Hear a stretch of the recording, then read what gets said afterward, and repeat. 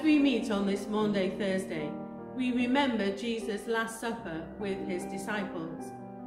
We remember that he took bread and wine as his body and his blood, and told the disciples to do this in remembrance of him. But as our Gospel reading will show later, the spotlight is not so much shone on the meal, but on the new commandment that Jesus gives. Today is Maundy Thursday, and the word Maundy is really important. The Latin word for commandment is mandatum, and when it is abbreviated, it becomes Maundy, signifying this evening when our Lord Jesus gives a new commandment to his disciples, that you love one another. The meal and the commandment, the two go together. Breaking bread shows how far Jesus went to restore our broken relationship with God. Wine poured out demonstrates what it may cost to forgive. We have been loved like this in Jesus Christ by God.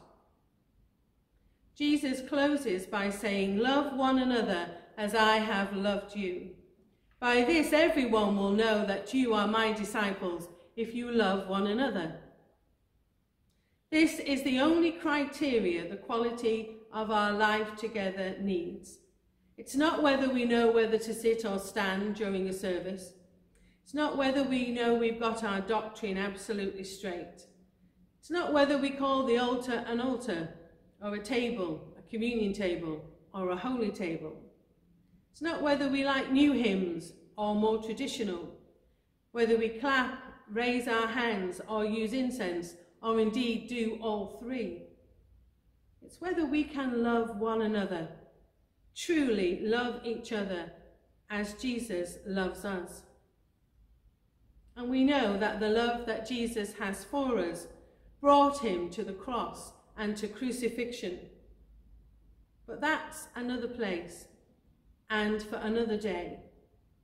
For tomorrow, Good Friday. Let us pray.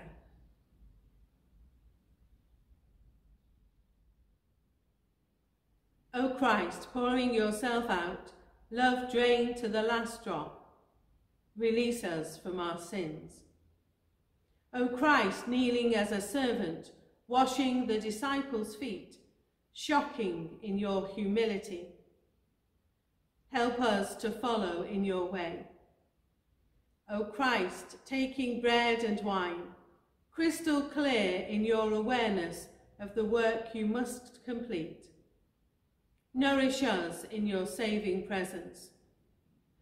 O Christ, entering Gethsemane, falling on your face to pray, uncontainable in your broken heart, strengthen us to share your sufferings.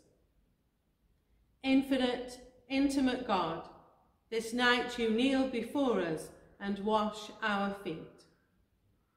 In awe and wonder, we lay ourselves bare to your redeeming acts of love. Amen. A reading from the Gospel of John.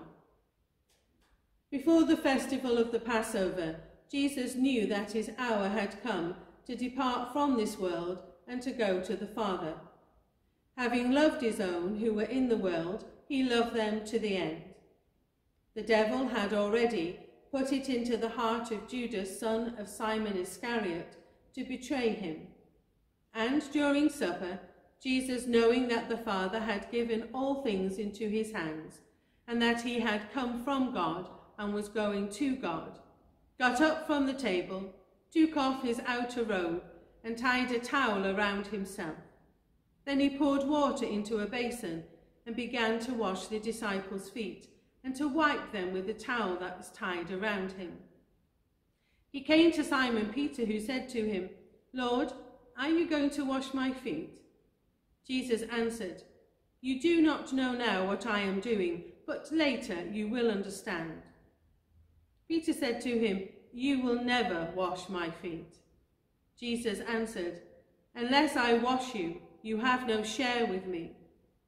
Simon Peter said to him, Lord, not my feet only, but also my hands and my head.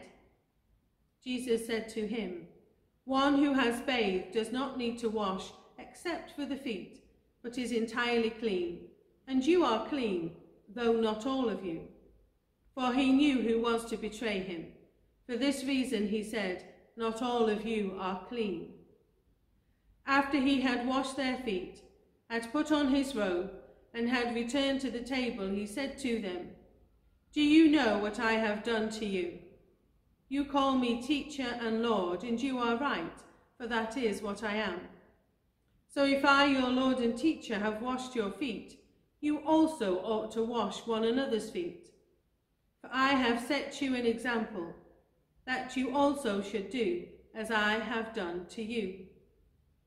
Very truly I tell you, servants are not greater than their master, nor are messengers greater than the one who sent them. If you know these things, you are blessed if you do them. Then Jesus said, now the Son of Man has been glorified, and God has been glorified in him. If God has been glorified in him, God will also glorify him in himself, and will glorify him at once. Little children, I am with you only a little longer. You will look for me, and as I said to the Jews, now I say to you, where I am going, you cannot come. I give you a new commandment, that you love one another. Just as I have loved you, you also should love one another. By this everyone will know that you are my disciples, if you have love for one another. This is the gospel of the Lord. Praise to you, O Christ.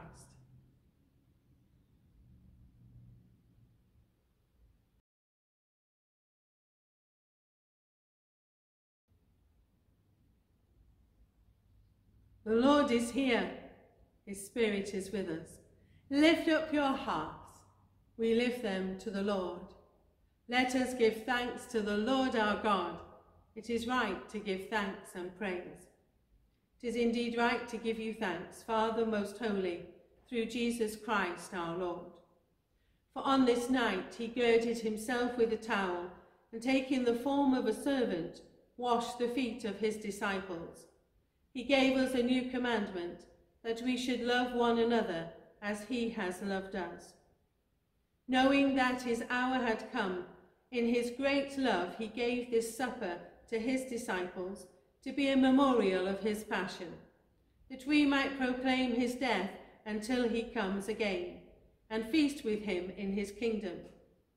Therefore, earth unites with heaven to sing a new song of praise. We too join with angels and archangels as they proclaim your glory without end. Holy, holy, holy Lord, God of power and might, heaven and earth are full of your glory. Hosanna in the highest. Blessed is the one who comes in the name of the Lord. Hosanna in the highest. We praise and bless you, loving Father, through Jesus Christ our Lord. And as we obey his command, send your Holy Spirit, that broken bread and wine outpoured may be for us the body and blood of your dear Son. On the night before he died, he had supper with his friends, and taking bread, he praised you. He broke the bread, gave it to them, and said, take, eat. This is my body, which is given for you. Do this in remembrance of me.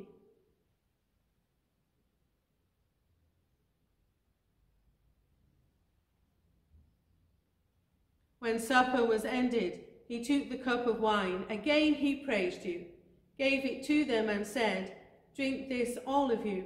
This is my blood of the new covenant, which is shed for you and for many, for the forgiveness of sins. Do this as often as you drink it, in remembrance of me.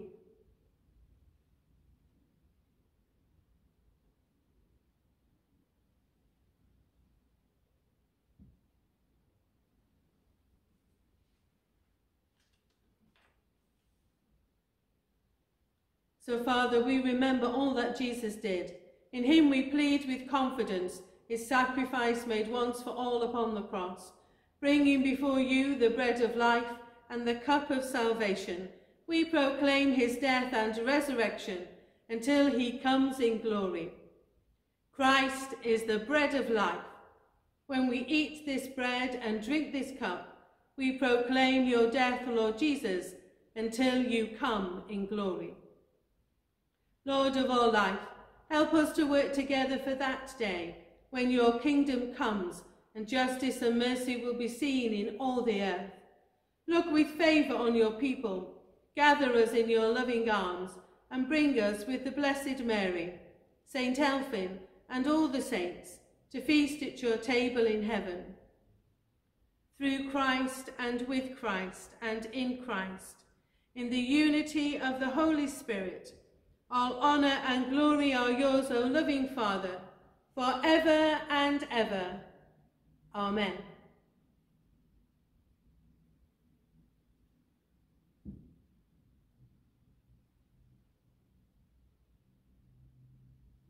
Lord Jesus, remember us in your kingdom and teach us to pray. Our Father, who art in heaven, hallowed be thy name. Thy kingdom come, thy will be done on earth as it is in heaven. Give us this day our daily bread, and forgive us our trespasses, as we forgive those who trespass against us. And lead us not into temptation, but deliver us from evil. For thine is the kingdom, the power, and the glory, for ever and ever. Amen.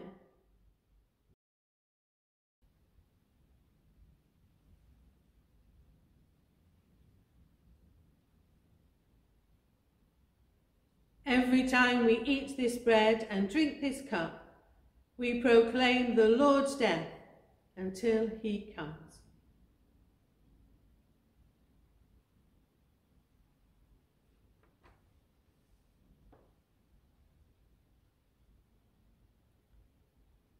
This is the table not of the church, but of the Lord.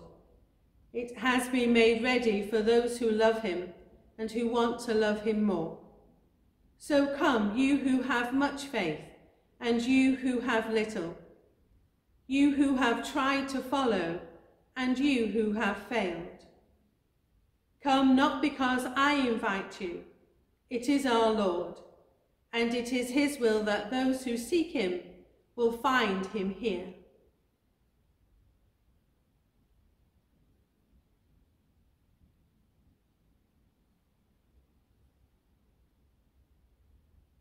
The body of Christ keep you in eternal life.